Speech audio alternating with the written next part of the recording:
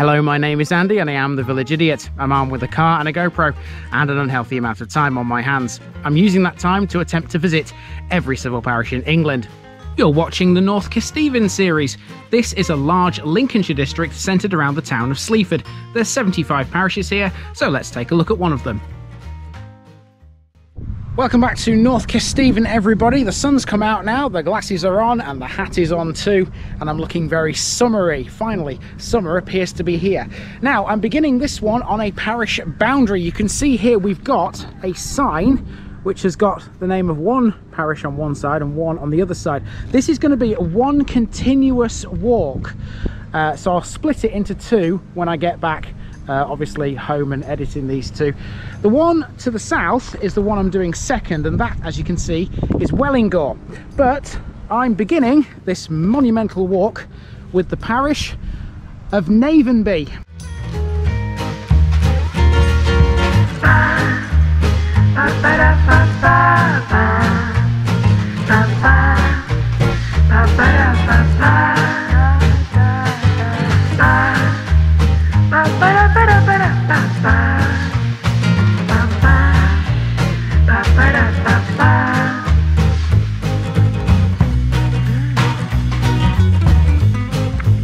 Here's my disclaimer for people who may be watching me for the first time. I say things as I would in my native accent and dialect. As a result, I may not pronounce things in the same way as the locals do. Remember, I'm a visitor. It's impossible to know everything.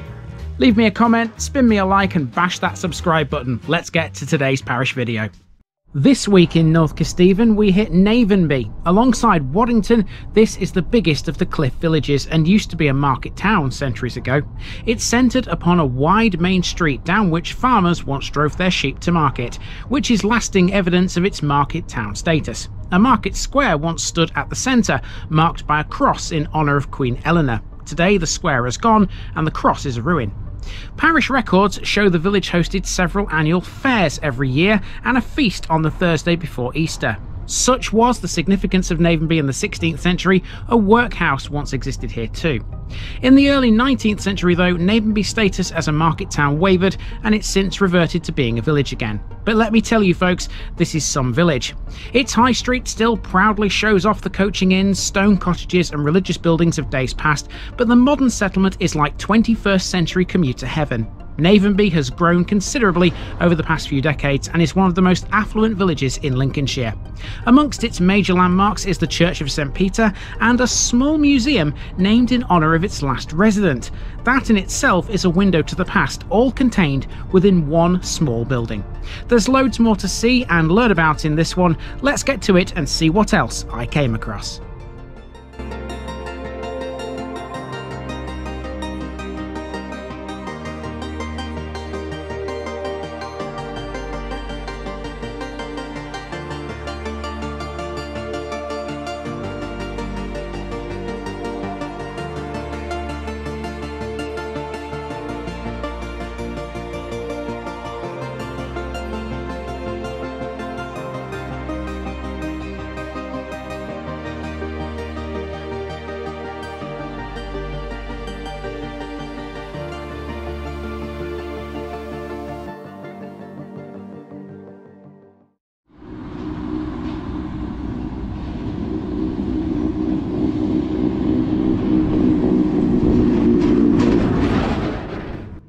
Our route begins on Navenby's border with Waddington. This is Pottergate, a long straight road to the southeast of the main Navenby village.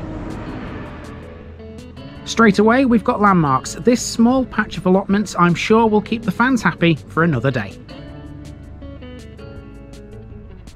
Pottergate runs into a triangular shaped junction with the A607, Grantham Road.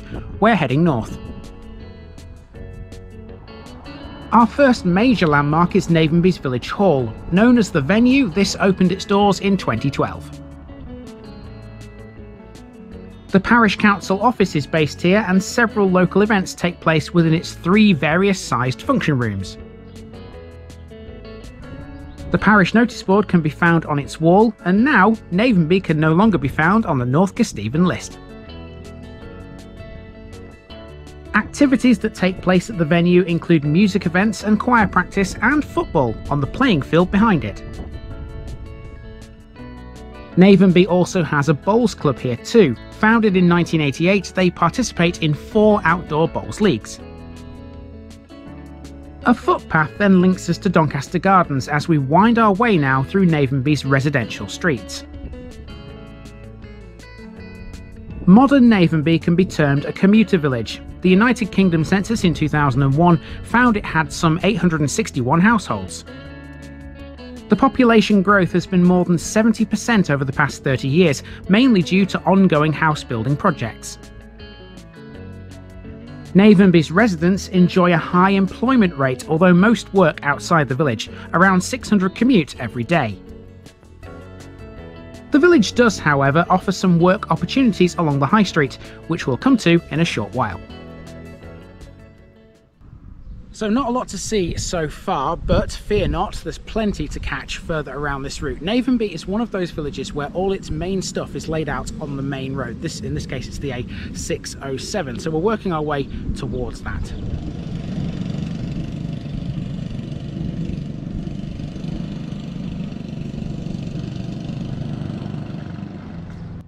During World War II, the estates off Chapel Lane were heathlands, but they did have some temporary housing on them.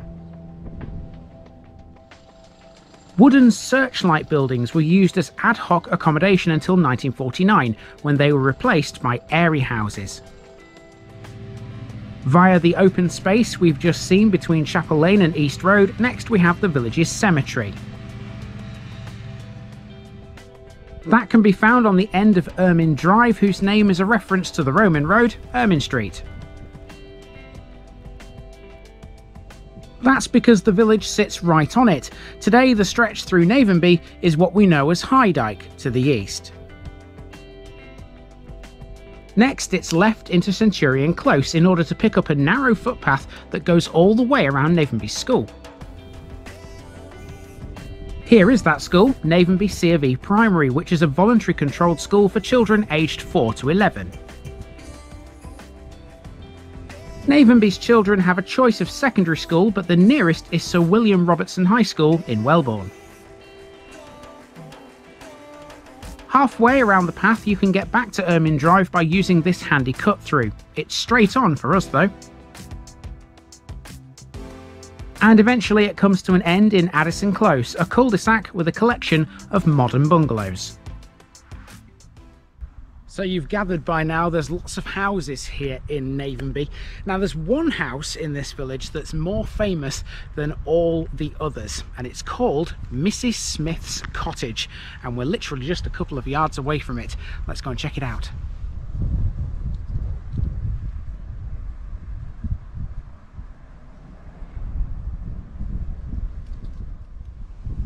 On East Road you'll see this small attractive green with a large tree.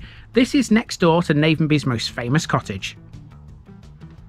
That would be Mrs. Smith's Cottage, a local tourist attraction that's an absolute goldmine if you like your history. In essence, the house looks like any other mid-19th century Victorian red brick cottage. It's a Grade 2 listed building too. The cottage is named after its last resident, Mrs. Hilda Smith, who lived here until 1995, to the ripe old age of 102. Upon her death, Navenby's villagers mounted a campaign to ensure the cottage was kept as something special. Since 2000, the cottage has been a museum. It's open for much of the year and it's staffed by volunteers. An historical marvel, the cottage has very few modern facilities and the only access to the bedrooms is by a ladder. Its old pigsty and storage shed were demolished and the bricks were used to build a purpose-built visitors centre.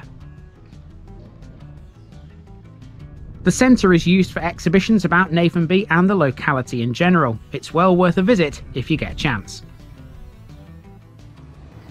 The cottage sits close to East Road junction with the A607 and nearby there's a couple of local businesses. One of them is the Old Filling Station, a popular local eatery. This had the most wonderful aroma coming from it. Okay, now we've hit the A607 and we're taking a right turn back towards Boothby Grafo. There's a religious building to see up here and then we're going to basically take a loop around these houses here and come back to the A607 to then go south straight down it. Complicated route, I know, but you know, I'm trying to catch everything.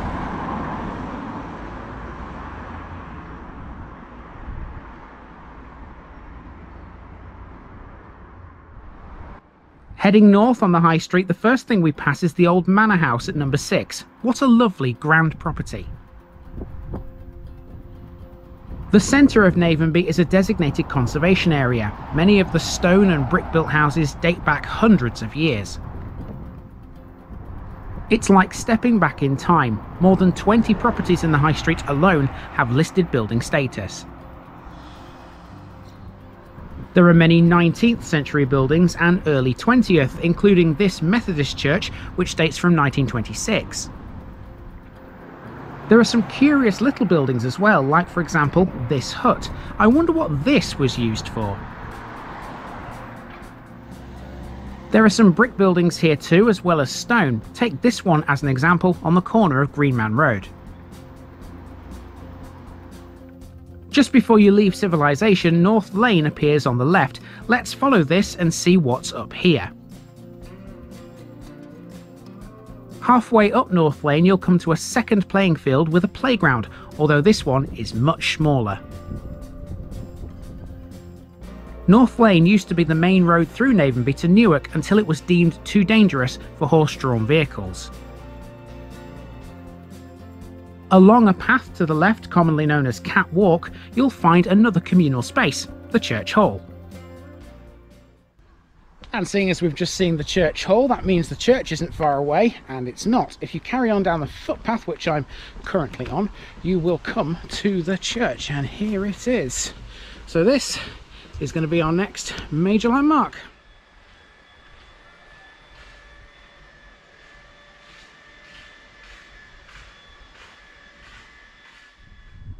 Navenby's Grade 1 listed church is dedicated to St Peter. Its parish registers date from 1681. It's difficult to date the building accurately as it has a mishmash of styles, although its origins are probably 13th century.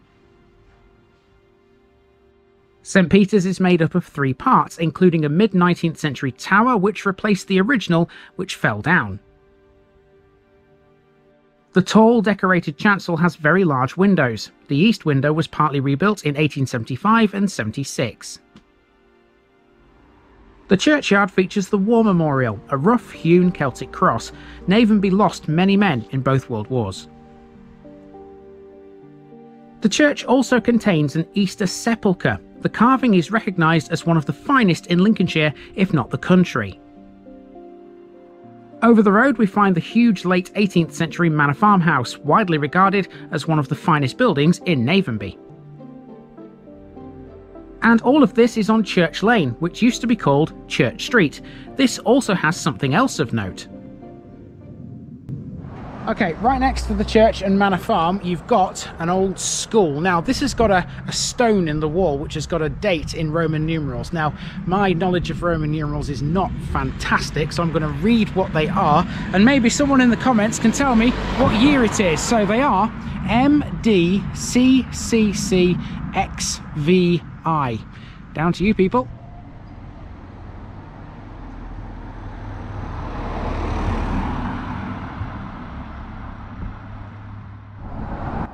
Let's walk down the high street now and see what Navenby has to offer commercially. It's quite a lot.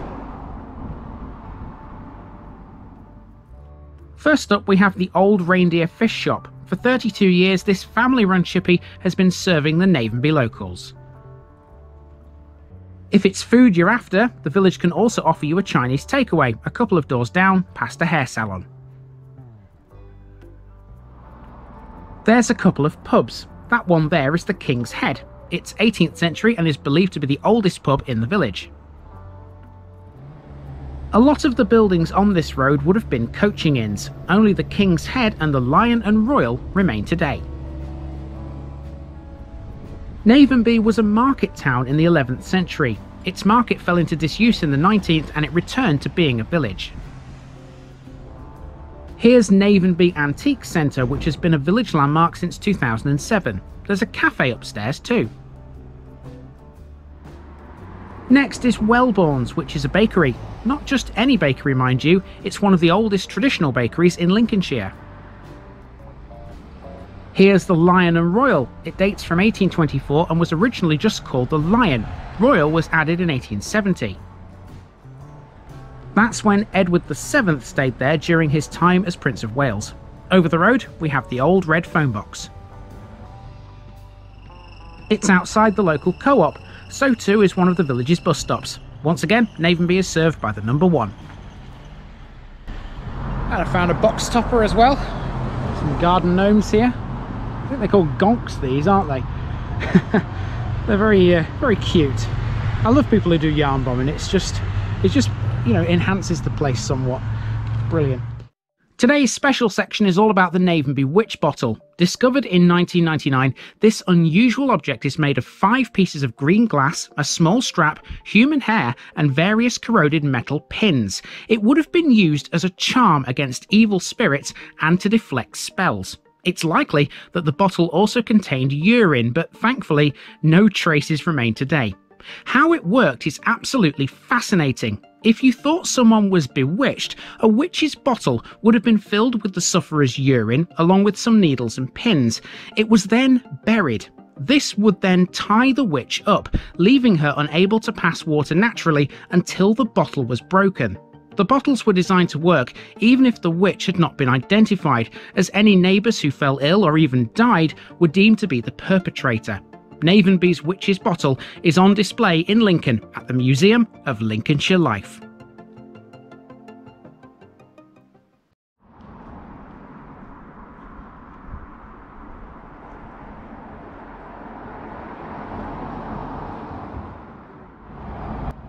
The last section of this walk takes us up a shallow hill towards Wellingham. I've got a few more facts to squeeze in. Some of the streets off this road have interesting names like Maidenwell Lane, Clint Lane and Gas Lane.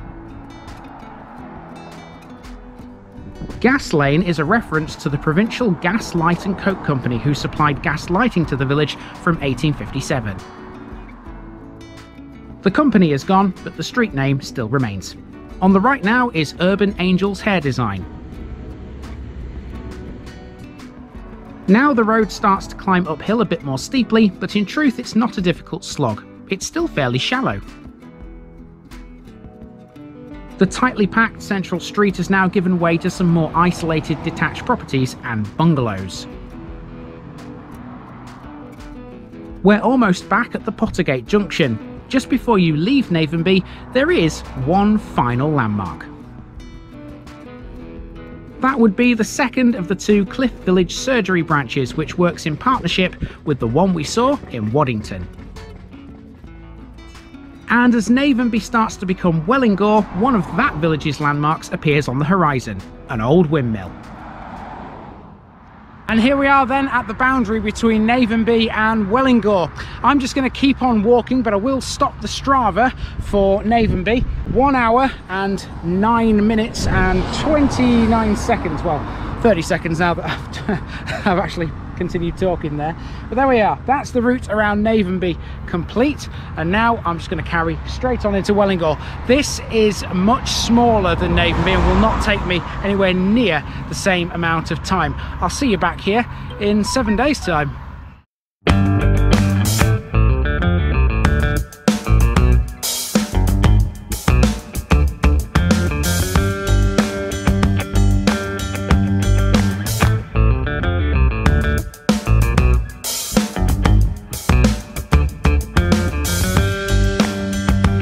Thanks for watching this video, folks. Don't forget to like this episode if you haven't already. It really makes a difference with YouTube. If you're new here, subscribe to the channel for more videos like this, and give us a share too if you've got friends who'd like it.